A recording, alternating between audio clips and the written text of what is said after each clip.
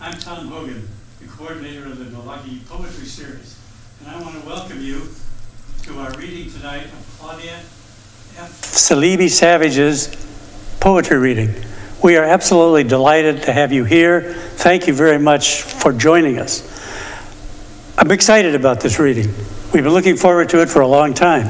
And Claudia's reading was originally scheduled for June 10th, last spring, 2020. But as we all know, the pandemic intervened and we had to postpone the readings, but not cancel. We postponed. So we postponed it till now, and this reading is the last of our readings that was on our previous season. So we are able to do it, but virtually this time. We're happy to be here at the Willamette Falls Media Center, live streaming this reading. I hope you're all well and safe wherever you are. Thank you for being part of this. I also want to say, before I introduce Claudia, to give some thanks. Some thanks to the City of Milwaukie for supporting the Milwaukie Poetry Series, which they have really from the beginning, and we're in our 14th season. To the Letting Library. We are a committee of the Letting Library. And so great thanks to the programs at the Letting Library. To the Milwaukie Poetry Series Committee. You've all heard me say many times that you don't have something happen unless you have people working on it. And so we're fortunate to have a very active Milwaukie Poetry Series committee. So we thank all of them. And finally, thanks to the crew here at Willamette Falls Media and to Josh, our tech specialist, who is really making all of this happen. The other thing I want to just call our attention to is, as we know, April is National Poetry Month. So Claudia's reading tonight is one of the things we at the Milwaukie Poetry Series are doing to celebrate National Poetry Month. The other thing was our open mic on last Wednesday, April 7th.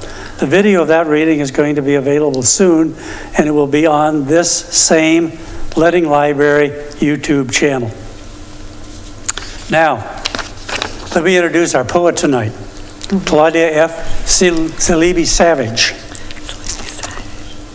Her work appears in print, on stage, and in galleries, and explores multidisciplinary collaboration and diaspora. She is part of the performance duo Thick in the Throat, Honey. Her latest collection of poetry is Bruising Continents, and her recent work has appeared in Bomb, Denver Quarterly, Columbia, Nimrod, Waterstone Review, and Anomaly. She is a 2018-2021 Black Earth Institute Fellow and has received recognition from UCross, Gentel, the Atlantic Center for the Arts, RACC, Literary Arts, Mineral School, and Oregon State University. Her collaboration, Reductions About Motherhood and Ephemerality with visual artist Jacqueline Brickman, is forthcoming in Columbus and Detroit in 2022. Her poetics are influenced by rapid reading, Alice Coltrane, and long hikes in drippy forests. Now there is something that I can really relate to, long hikes in drippy forests. She teaches and lives with her husband and daughter in Portland, Oregon.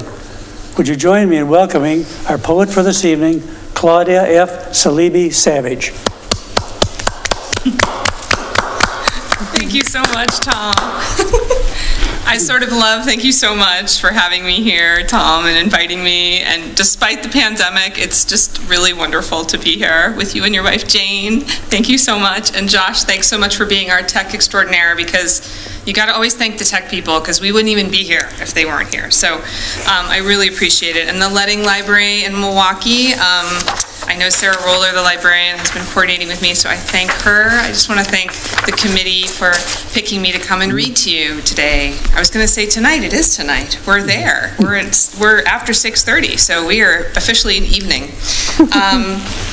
I was originally, when Tom asked me to come and read to you, I had a variety of pieces picked out from my latest book that's making the rounds, as manuscripts do, about the Syrian refugee crisis and also jazz improvisation.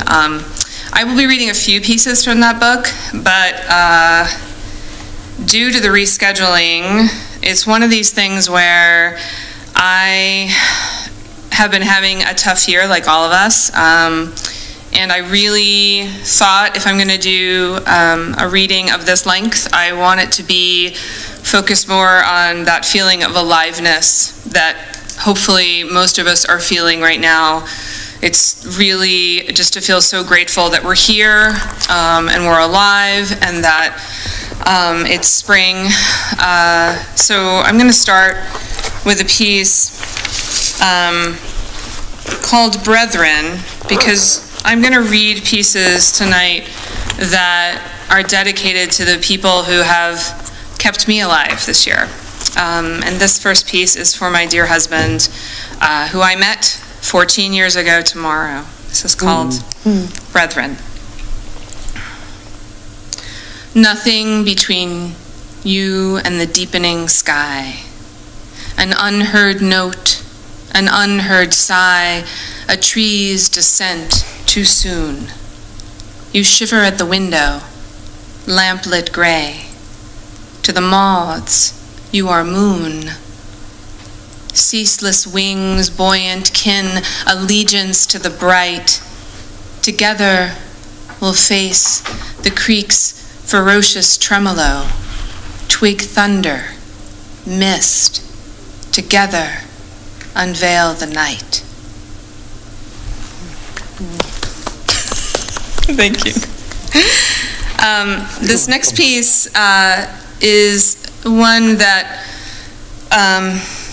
as most poets, I have several collections happening at once. There's one that is making the rounds, and there's another one that's almost complete. And this one, Tom had mentioned, I have been working on a collaboration with a visual artist from Detroit for many years. We were supposed to have our collaboration exhibit in Chicago, but the pandemic happened, and then we rescheduled, and so there's been rescheduled to find a gallery. But we wrote, she worked on visual art in response to many of my poems and vice versa, and this particular piece is for my daughter when she was small. The show will be about children when they're little, and the navigation that happens when you're an artist and you have small children. So this is called In the Evening Alone. There is no hurry, but I hurry. Pump the day through my exhausted heart. Want to be done and want to linger all at once. I inhale the evening jasmine, touch the flowering lavender, stop for rain-crushed after rain-crushed rose, till you could crush me too, rub me for scent. There is always time until there isn't, and you wonder why you didn't get out of your chair, out the door, why you didn't approach the night in its damp forgiveness. The clouds would have welcomed one more crimson cheek, one more breathy climb towards the unreachable. My daughter says, is the snow coming in or out? Pointing to a picture in her favorite book with frozen ponds where the rabbits skate. Like the tide, I ask? Last month, she cowered before the Pacific's immensity, ran away to make sand castles close to the wind-sculpted hemlocks, far from the water's reach. I tell her all things come back to the earth. Shells break and crumble. Seaweed marries driftwood. When we dance, bare feet to wet sand, our heels throb from jumping. I climb the hills above my house alone, so she may rest and sort the mystery.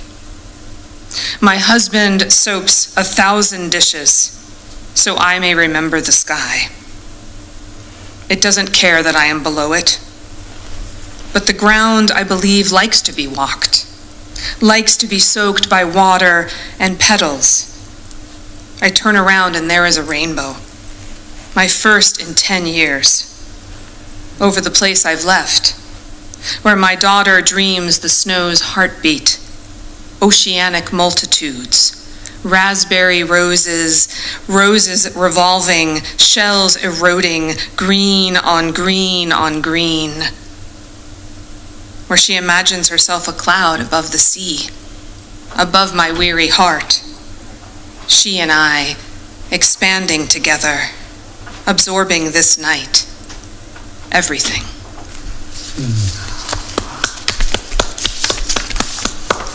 Thank you. I'm going to take a bit of water because this next one's a mouthful.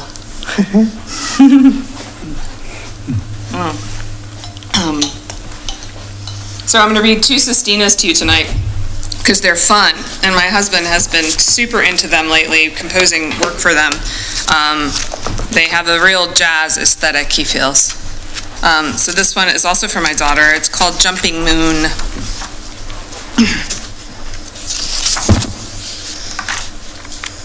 She couldn't stop wanting the persimmon globe of promised orange, flaming as her riotous hair, a starlit moon, even in daylight, jumping strands, till it went lost behind her ear, lost under her hat, the one shaped like a strawberry or persimmon. She couldn't jump, and then all of a sudden she is jumping everywhere, to the bathroom as a bunny, over the orange dropped on the floor, moon-faced and glad to cause the floor to shake again. Riot, the orange-striped cat next door. Didn't we once love silence? Every morning a riot of dollies tossed in oatmeal, ants next to the heater, red blocks and pink socks lost to the couch, underpants thrown, tiny moonrise over the toilet. Our neighbor's drums sound, tuba squeal, and rotted persimmon. Last fall I should have picked those ripe orange lanterns before the squirrels jumped the fence. The telephone wire jumped to shake the tree, twitching tails, chittering riot over ripe fruit, their mouths stuffed with shiny orange, our last chance to feast, lost with the Oregon rain. Oh, persimmon, you learn to say, comparing my open mouth to moon. I miss walking through the night by the moon's light, not having to run or jump each block, to savor a persimmon slow, each slice all for me alone. No riot, no screaming over the sock lost, no explaining why the color orange is orange instead of red, blue instead of orange. So many questions about the moon or stars coming into her room, as if light could be lost or planets jump like whirling riots of fruit. The fray of oranges, bananas, apples, one persimmon, the fruit bowl stepchild, while we sleep under orange covers grown black in the riotous dark, the moon wanting to jump into our beds, as if it were small, as if lost, a ripe persimmon, fat and heavy in our hands. So I will read a piece from my book about Syria. I'm not going to do too much explanation about this one. Most of the books about Syria are stories of people. Some are from the news, but most are from my friends who have been working in the refugee camps in Lebanon for about a decade. This war has gone on. We just celebrated the 10th anniversary of the war in March. There is no celebration for war. In this poem, there's an Arabic word, amal, which means hope. And this poem is for a man, Bashuru Shikdir. His wife kidnapped their children in 2015. She was radicalized, and they were both American citizens, but she took them to Syria to be with ISIS, and she was killed. And he has been looking for them ever since. This is for him. You shake your head and get something other than see. Your mother is dead. That much is true. The dark ooze she planted into your soft ears before she left, no matter how you shake, it won't leak out. If you had a mirror, you could search for her face in your own. If you had a toy rabbit, you could remember her soft touch. You have neither. You have bombs, that much is true. She told you this would happen, but you forgot to believe or you forgot to remember. The dark ooze earthquakes your eardrum. When you still your skull, it dreams for you. 1,000 stories away, your father imagines lifting you and your sister out of rubble. His palms a second earth. He knows the dark liquid's song, but will not join its singing. He has amal enough for the entire battered world. He thinks all it takes is a cigarette break by the young man holding a missile. All it takes is his lips to each of his children's damp foreheads, the kiss making its mark. That much is true. God awake once more in the blessing of his breath.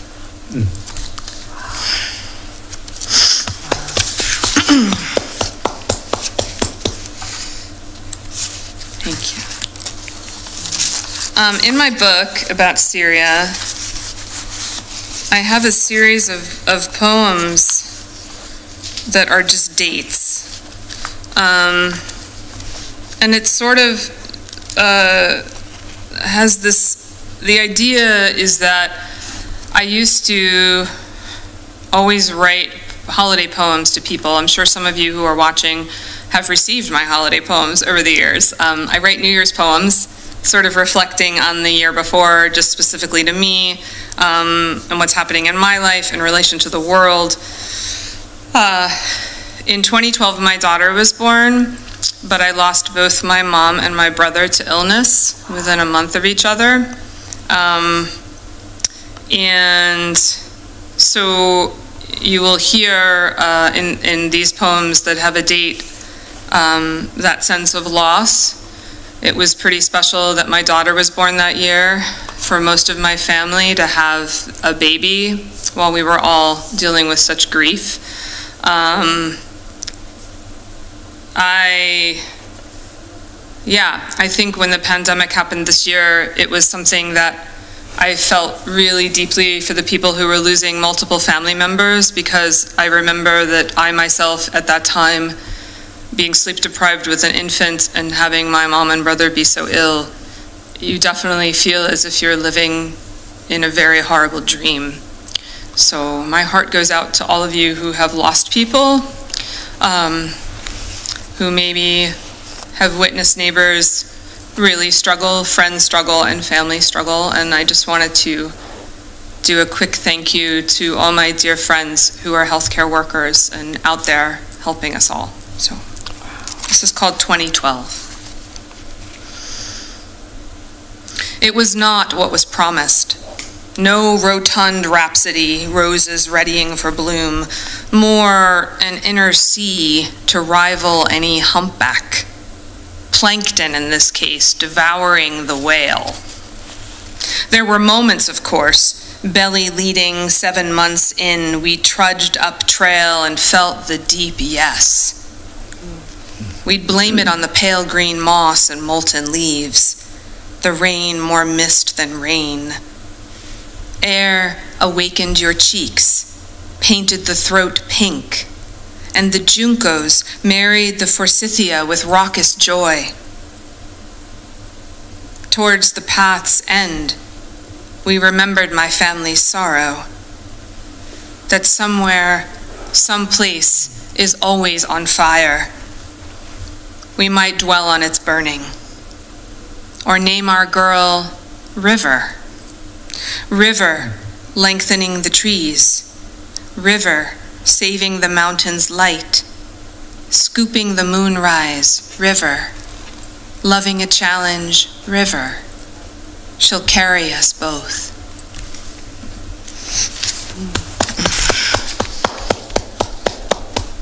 And this one is 2013. This is for John. Too swiftly, the body grows and thrives and fails and goes. And pictures, stories, even touch feel poor relief against 2013, that cruel and able thief. How can we know so soon all that was lost? We kiss. Our daughter has his laugh, her cheeks, eyes from an ancient sun. These gifts we covet, worship as gods, for all the year has done. And this next one, this one's from my sister. I'm going to take a quick swig. My sister Stacy and I, we dealt with a lot that year. Sometimes I think I find poets really amazing who can sort of process what is happening in the world and immediately engage it from a poetic standpoint. For myself, I tend to mull and really have to sit with things and sort of feel all those feelings. It's very, very difficult for me, especially when there's horrific things happening, to immediately engage that. I mostly just want to go in a hole, not write, maybe knit, drink a cup of coffee. I just cannot deal. So this particular poem was written in response to the many synagogues that were being, the cemeteries that were being desecrated in 2017. It sort of seems ridiculous with everything that has gone on in the world at this point to even talk about that moment, but I do think that sometimes it's really important to reflect on, not just pay attention to what's happening with the news as an artist and just flow with that, but instead to really take that moment and step back and say, let me hold this thing that has happened. Let me feel empathy for these people in this moment. So this is for you, Stace. 2017, How We Might Pray. My sister and I are all that is left.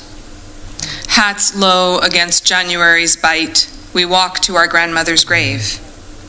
She died last year at 102. Under 5 feet and fierce as a lioness, she outlived almost all of us. Her family in Europe, her father, her mother, her brothers, her husband, her friends, her daughter. The cemetery is an ocean of stone held by leafless trees. Aisle 75, row 12. We find our grandparents, side by side. The blessing and flowers mirrored like their bodies. I'm the only one who can sound out the Hebrew. Our family, a mix of so many faiths, skeptics and believers, pursues their own paths. The thick black letters float from my lips as song. I remove the scarf of deep blue from the headstone, hold my sister's hand, and pray. The two of us, above the two of them. We have no rabbi. My sister recites a psalm. Across the country, our father, newly Christian, reads his Bible for succor. Here, I say Kaddish.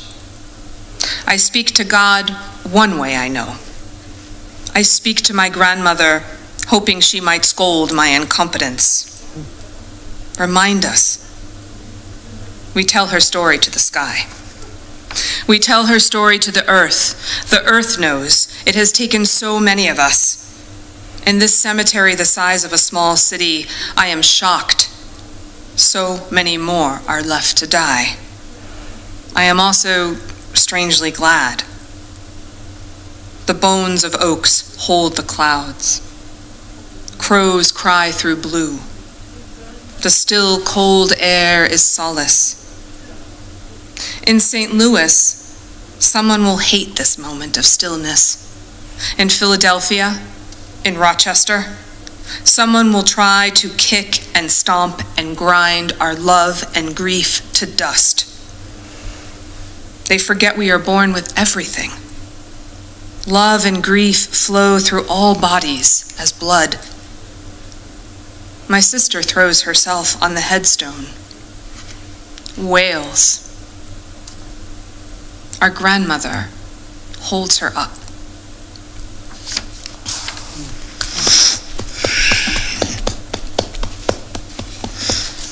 So I mentioned before that I guess technically I have 3 books happening, not just 2, because there was a period of time I tend to write in large spurts, and then there's sort of a fallow period or whatever, and there was a period of time where I wrote sort of the shell of 3 books at once in 1 year.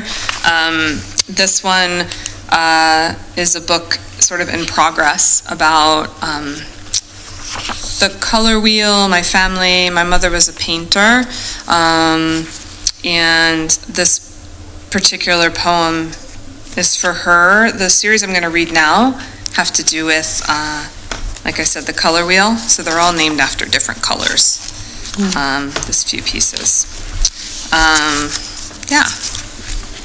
This particular piece is called Cerulean Blue, which is a gorgeous blue and has a great feeling in the mouth to say that word, cerulean. Cerulean blue. Obvious robin's egg. O'Keeffe's New Mexican morning. The distance between Austria and Ireland. Ancestral eye. The granddaughter you'll never meet. The color we thought bloomed the iris while she floated in darkness. Great, great, great, great someone. In Scotland, before Lebanon. In Ireland, before France. Mornings in Colorado, when I traded wind for cloud. Earned oxygen.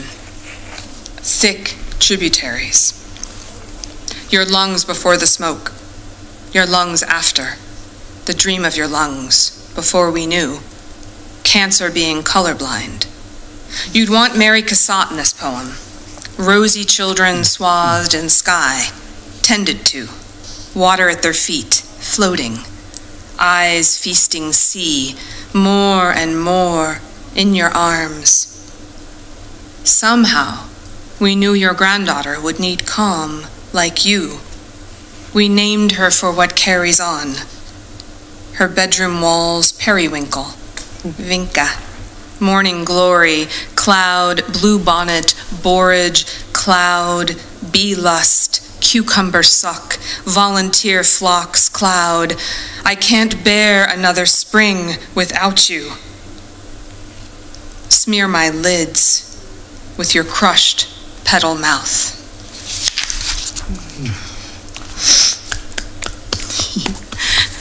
So these next 2 are both for cadmium red. One of the things I did in the book was I kind of explored ideas around each color, and sometimes there were multiple.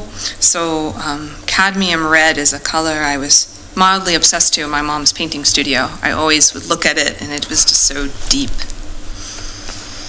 I tell my daughter, inside us blood is blue, but it leaves us red, dark red, almost maroon. A moon lit by fire. Something shattered then. She asked for another Band-Aid, another, to hold herself in. And this is the second cadmium red. Lips after, in the dark, a pressure mark. In the morning, a bruise but not bruised. Loose maze of directionlessness, fumble. I'm making love to you. A declaration while gesturing.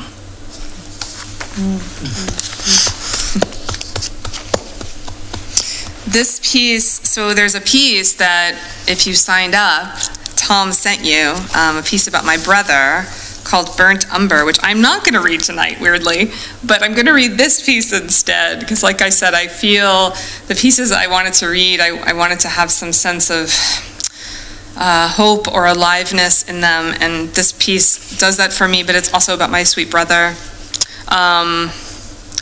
There's a story about my brother that when he was 3, because he was older than me, but when he was 3, in Harlem, he was running down the street and he saw a big thing of daffodils and he exclaimed, "I love beauty." Which, yeah, it's making me weepy even thinking about it, but this is called Pink for my brother. I love beauty, rushing the daffodils at 3 in Harlem, bowing heads, turgid stems, able to absorb life. I bought myself 24 pink tulips, though it meant beans and rice for a week. Privilege was seeing those petals bend to my kitchen table, open-mouthed, unhungry.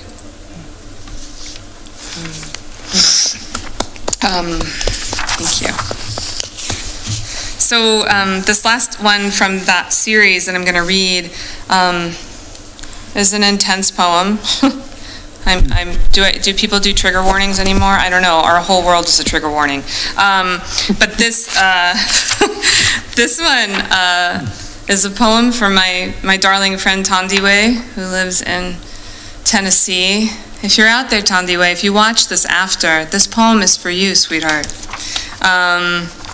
And this is, the color is black or extremely dark purple. That's what the name of the poem is. First meeting at dinner. My father's new girlfriend says, "White lives matter too." I shiver.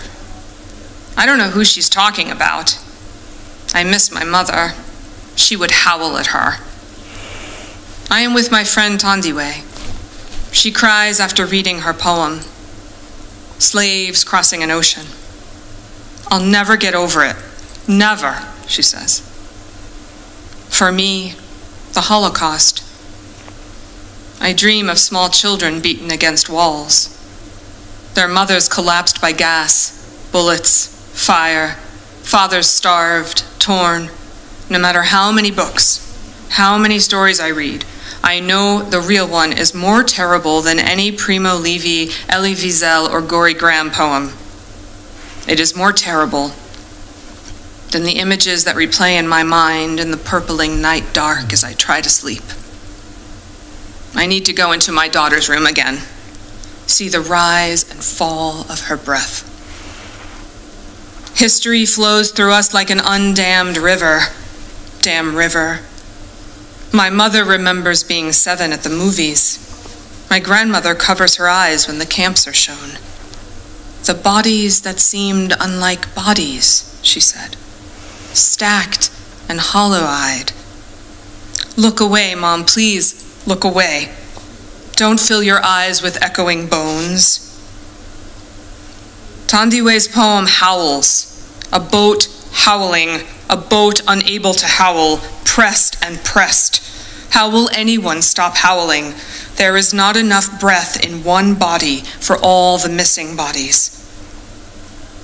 There is more breath in one body than the air of the world. If you could see my dreams, you'd hold your tongue, woman. In late summer, we crush blackberries between our fingers. Suck the still, sweet juice. Forget for a second the thorn. Thank you. So I'm gonna read 2. This next poem is also about my mom. I think it's about my mom.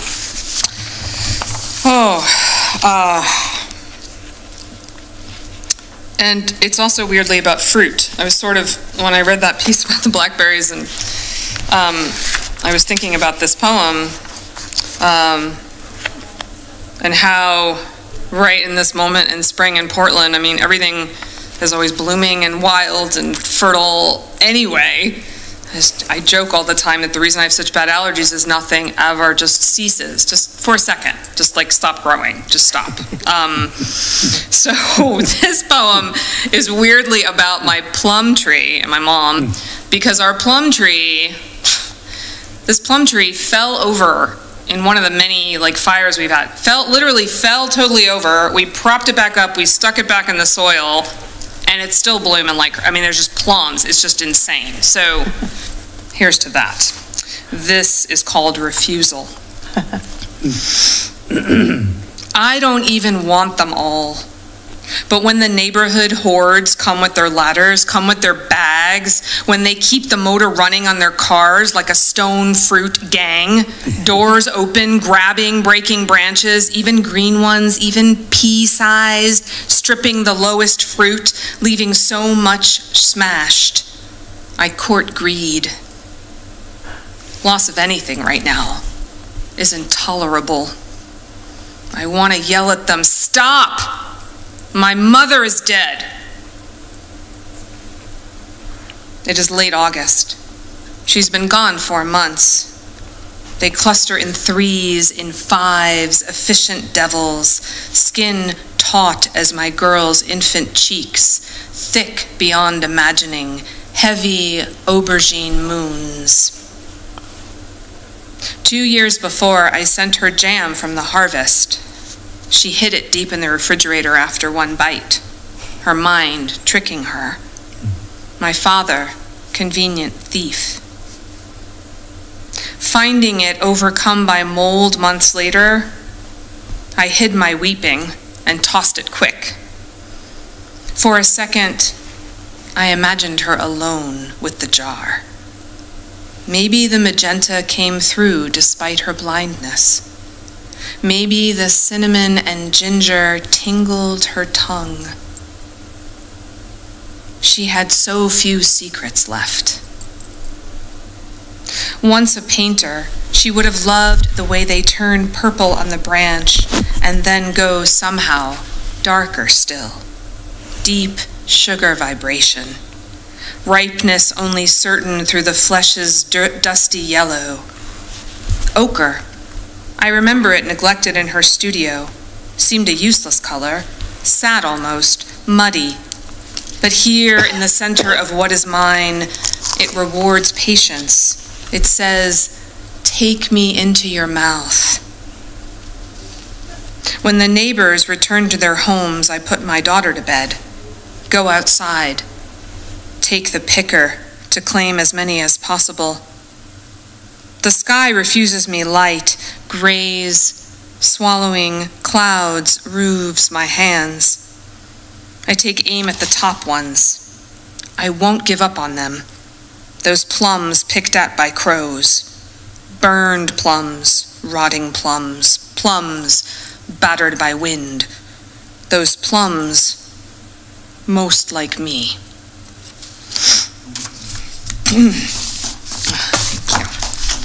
So I am going to do the obligatory 2 quick poems from my book, my book, Bruising Consonants. And yeah, so this book, it's just a series of long sequences, and so I don't have individual titles on them, so I'm going to read these two little pieces from the section called Circadian. And this book was written when I was leaving my first husband and falling in love with another man, who's my husband now. I was dealing with the combination of being elated all the time and having severe grief, which is very strange.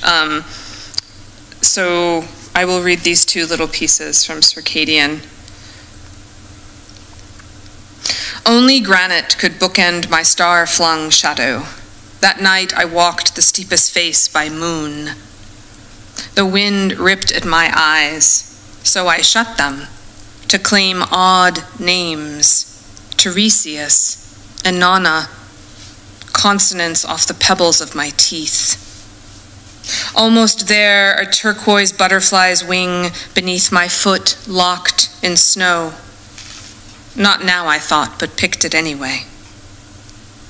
In the dark universe of my left palm, it thawed. With heat, it trembled. I'll call you beauty. The wind wouldn't get everything. I would be the sea, the color of new eyes.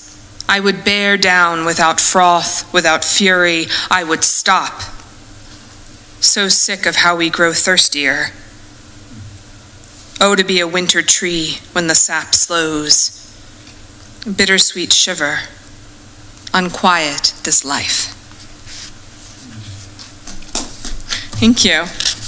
And so, Tom, I don't know if do we have time for a final piece? Are we good? Okay. And then the questions and answers after that? Okay, yeah. This piece, I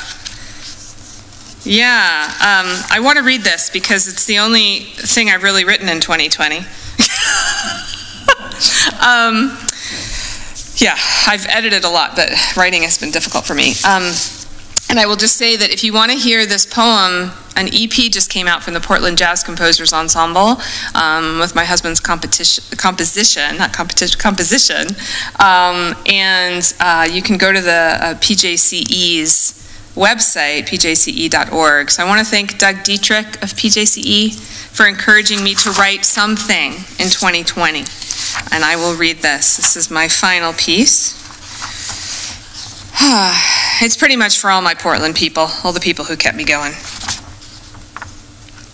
My daughter says, tell me what you love, tell me what you miss, tell me the truth.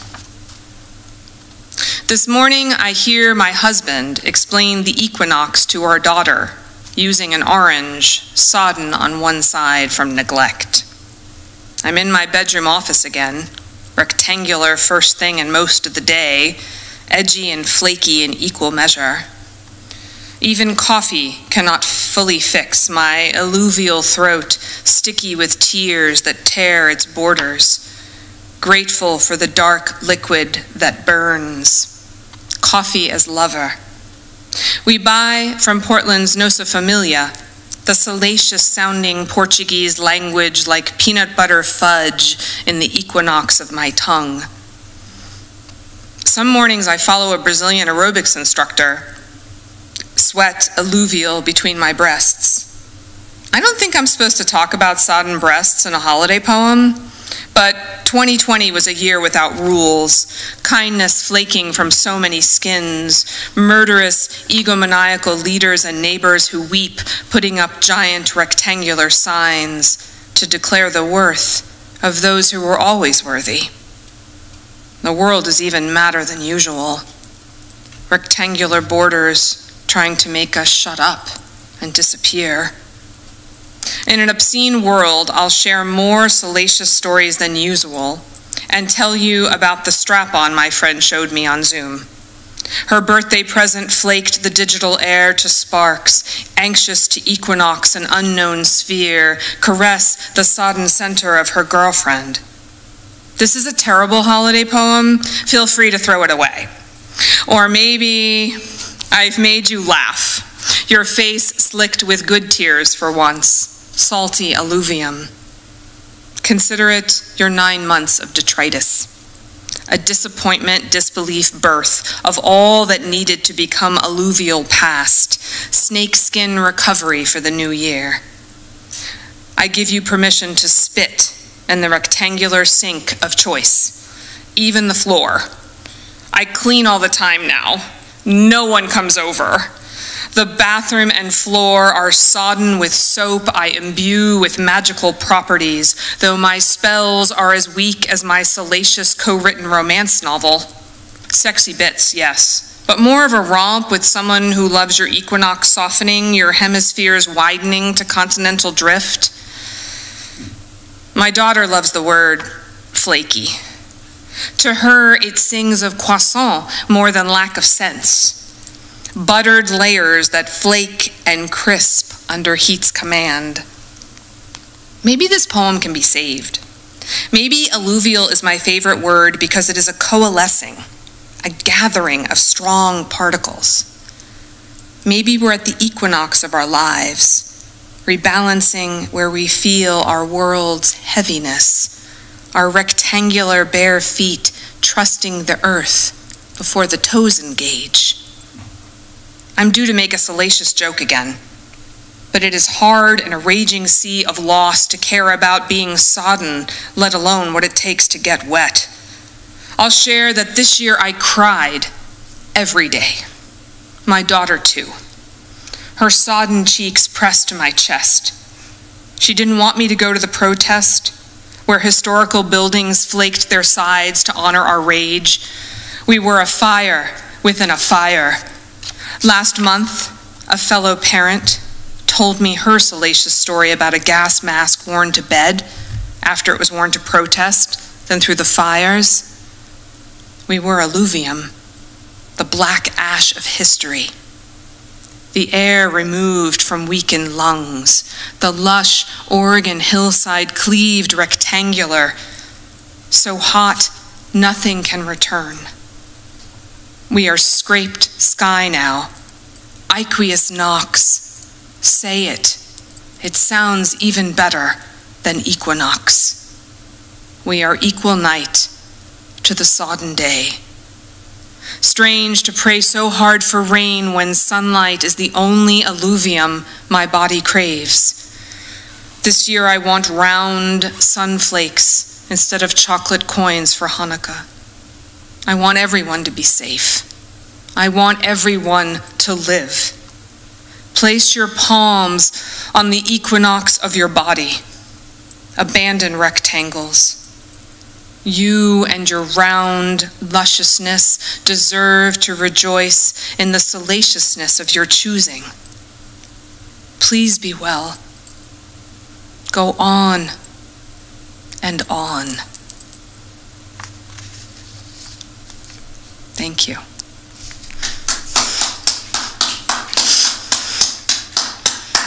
Thanks so much, Tom. Cerulean blue, cadmium red. 2020, a year without rules. Yeah. Just some of the many, many images that come to my mind. Thank you so much. Thanks so Claudia, much, Tom. for you being here and for reading, Yes. for sharing your poetry. It's exciting. I said earlier that we waited a long time for the reading. Yes. Because you were originally scheduled back in June, but now April, Yes. 10 months later, we are having it. So, thank you. Thanks so much. Yeah. I forgot to say earlier that we were going to have a question and answer. Yes. So we are having Q&A a bit. Okay. And I'm ready. I'm reading. There are a number of very complimentary things on the chat. So, that's so nice. We're going to give the chat, we're going to make sure that you get the comments that were made. Oh, thank you. On the chats afterwards. If there's anyone that has a question for Claudia that wants to include it on the chat, then we will try and take that. You talked about your book, Bruising Continents. Yes. I'd like to ask you about the collaboration that you developed. And just to say a little bit more about that, if you would, with the my artist. husband? Yeah, with the artist Jacqueline Brinkman. Oh, And with how Jacqueline Brickman, yes. Yeah, how that developed and what's that about? I think, thanks for asking about that, because we're excited for it finally to come to fruition. Jacqueline is somebody that I met at an artist residency in Wyoming many years ago. Oh my gosh, 15 years ago. And I was completely blown away by her work. She is not the kind of visual artist whose painting you will put on a wall. I would call her a conceptual artist. She loves working with the natural world and natural materials. She was actually at the residency to construct all these animals and fill them with corn as a result of showing how we're made up of more corn than anything else with corn feed. I mean, it was unbelievable. I remember her saying, "Can I go to a slaughterhouse and get a bladder, a cow bladder?" I mean, she's a wild woman. So after our residency, she married and subsequently has 3 children, and I had my daughter, and we talked a lot about the complicated world of working, raising children, making art. How do we do this? What are we doing? And I would regularly send her, there's a couple of visual artist friends of mine that I send work to just because it's thrilling to get things back from them, like to get a painting in the mail or a little something, a sketch. It's the best. And so she started doing these wild things with her children's toys and saying, can you do something with this? What do you think about this? And I said, Jacqueline, this is like we should do that. We should make this happen in some way. And at the time, she had opened a studio with several other artists in Detroit called Butter Studios. You should look it up. It's fabulous. It's all women, and they're amazing. They do amazing stuff. Butter Studios? Butter Studios, yeah. Okay.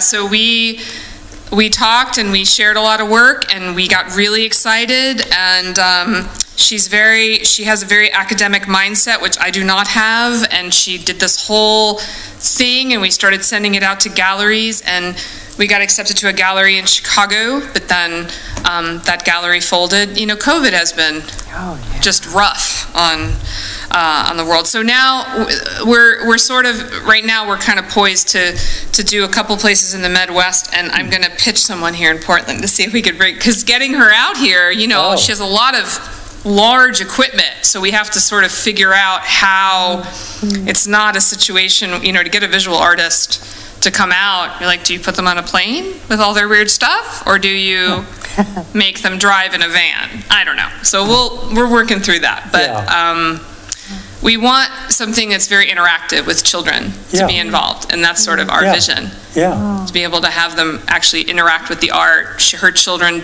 regularly make things with her, big, huge installations, and we want adults to feel like kids, and kids to feel free to touch everything. So, in process. Yes, in process. In process. More maybe 2022. Well, pretty exciting. Here's a couple of things from the chat. Liz Nakazawa says, Claudia, you have knit us all together tonight in the fabric of your beautiful poetry. Oh, Liz. Oh, that's beautiful. Yeah. Thank you, Liz. It's so weird. I'm looking at I don't know where to look. Liz, I send that to you. It's right out there to the camera. Paul Ann Peterson said, thank you, Claudia, thank you, MPS, for this resonant reading. So kind. Thank you, Paul Ann. I look forward to yours. Yay. So good. Yes, Paul Ann's going to be here in a couple of months. So good. Andrea Hollander said, thank you, Claudia. Aw, thanks so much. Thank you, Andrea. Yes. Who are you reading? Right now? Why don't you talk about who you're reading and who you feel have influenced you in your work? Well, through most of the pandemic, I was reading Syrian memoirs, which I don't recommend. Horrendous. But in terms of poets, that feels more constructive in this moment. I am a huge fan of Douglas Kearney's work, and he had a new book that just came out from Wave Books, who I love. Wave, if you're out there, I love you. I love the work you do. In Seattle, he has a book called Show, which I just got in the mail. S-H-O, not S-H-O-W. I'm always spelling, because, you know, I have an 8-year-old. I'm also, I'm making my way through Wanda Coleman's work, because as I mentioned, I'm working on this book about motherhood and other things of that nature, and I'm reading her book, Mercurochrome, but pretty much anything in Wanda Coleman's. She is snarky and irreverent and brilliant. I mean, I've read all her essays, and I just wish I had as much courage as her. I'm trying, Wanda. You're not around anymore, but I still hear you. And then a friend of mine just sent me the new book by Khaled Matwa, Fugitive Atlas, about Libya. I think that just came out. Oh my gosh, I can't remember who the press is. My brain. Anyway, yeah, Fugitive Atlas. He's just a gorgeous poet anyway, and it looks like there's a lot of really interesting, beautiful Arab forms in the book, so I'm excited. When you ask me who influences me, I'm very influenced, I think, by poets who I think tend to be more performative. I definitely read a lot of lyric work as well. I pretty much read everything, but I think I am drawn more to those poets. When I was younger, Lee Young Lee was definitely a touchstone for me, and as I've gotten older, I still adore his work, but I think I prefer people who are louder, both on the page and off the page as people. Again, it has nothing to do with like not adoring him. He's phenomenal, but it's more the people that really get me excited, like Douglas Kearney, are the people who see there's a thinner veil maybe between the performative and the written. Maybe that's the word to say. I heard Terrence Hayes once say, he's like, is it made for the page or is it made for the air? Well, to me, I'm always thinking about both simultaneoly. You know, like, can I memorize it? What would it be in the body? How would it sound? What's happening? I always talk about Alice Notley. I've written many pieces about her. She's someone, actually, when I met my husband, I was studying with her at the Atlantic Center for the Arts. I think she's someone who just embodies that sense of urgency. She's also one of those poets that I just feel like they could never give her enough awards. As a woman at the time, you know, she's in her 70s, so I feel like she was coming up at a time where she was overshadowed by her husbands. I'm talking about the larger world. I'm not talking about people who knew her. They knew how brilliant she was, but she's somebody that to me, I just want people to read her work. She wrote phenomenal work about her husband dying of cancer, Douglas Oliver, and watching the Iraq War unfold. And I think that political enmeshment in the personal is only effective when somebody has intense craft. I really, and heart. I just, that's, So. It's fascinating. Thank you. You're welcome. I could name a million. I mean, there's so many people I read, and I didn't even get started on all the Portland people. I mean, I'm reading so many of your books out there. I am. I'm reading. I have a stack. Well, we have a couple more questions for you. So I'd like to pose an idea too. Sure. That if you would like, we close with a poem. So if there's one more poem you would like to read, we have a couple more. We have a couple more questions. For you. We might end with a poem if you'd like to do that. Sure. Okay. You could be thinking about it. I will think about it. I will think about what I'm going to do. I'm going to see if is there anything you want to ask, Claudia? Well, I wondered. I was just immersed and loved your poetry and the way you presented them, and I wondered how you got started writing poetry. It sounds like it just has to come out. I think I was, it's funny, now that I've had my daughter, I appreciate that question because I think it's the kind of question you can ask a poet every year and they might give you a different answer. My daughter, watching her, she's really reading now at 8. And she had a bit of struggle with, I think she had the language, but she had a bit of a struggle. I cannot remember a time I didn't read. I was reading probably at 4, and the only reason I mention that is because I think language was something that just kind of clicked in my brain very early, and wanting meaning in some way. I think that the combination, poetry for me satisfies something.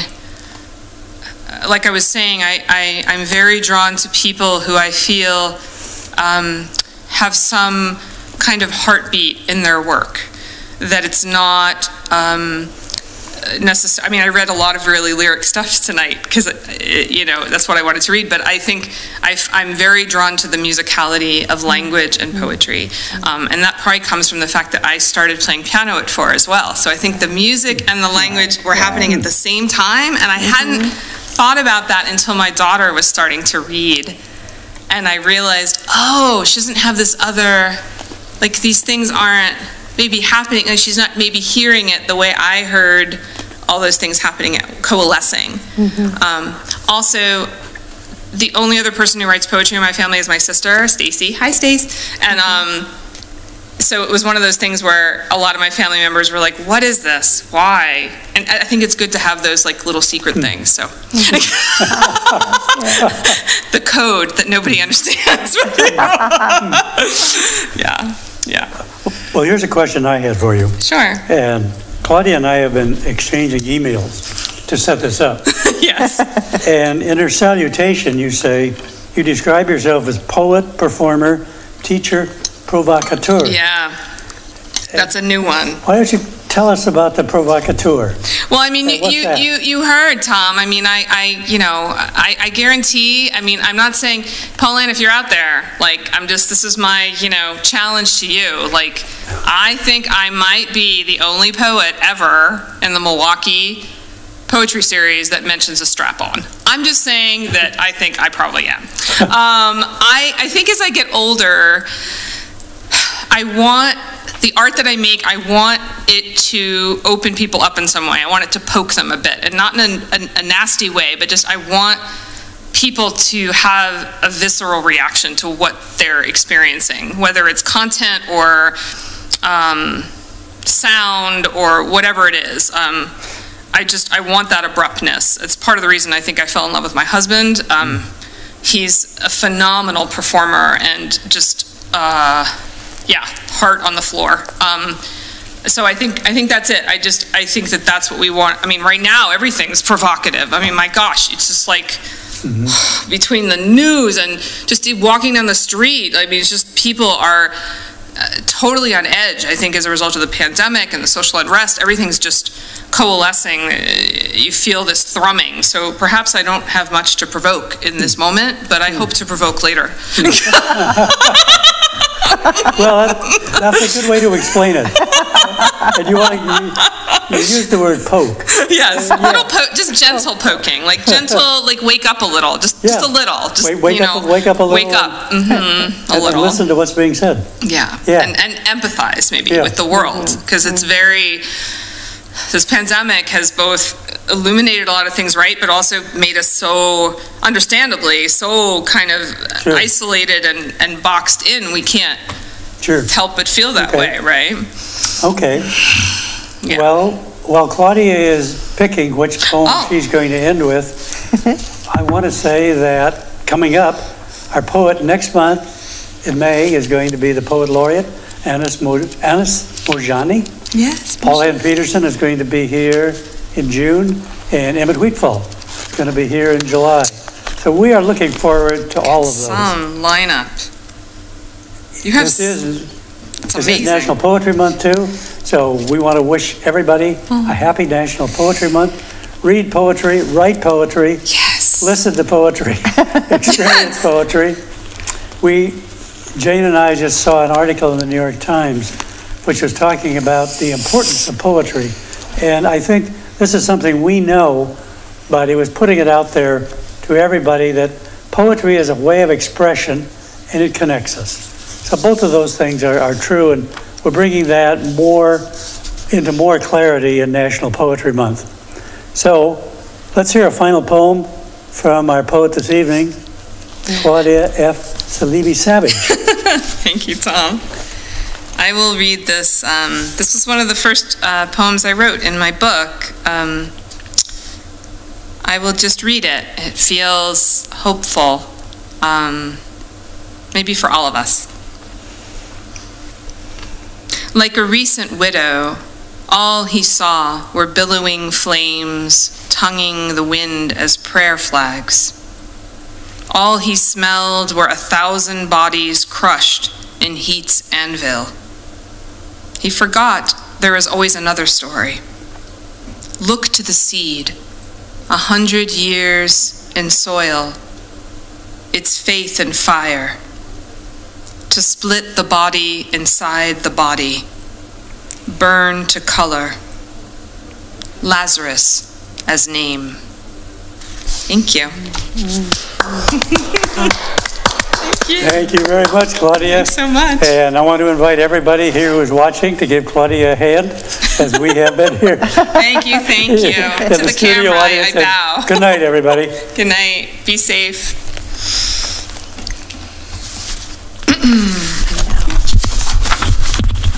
New clip.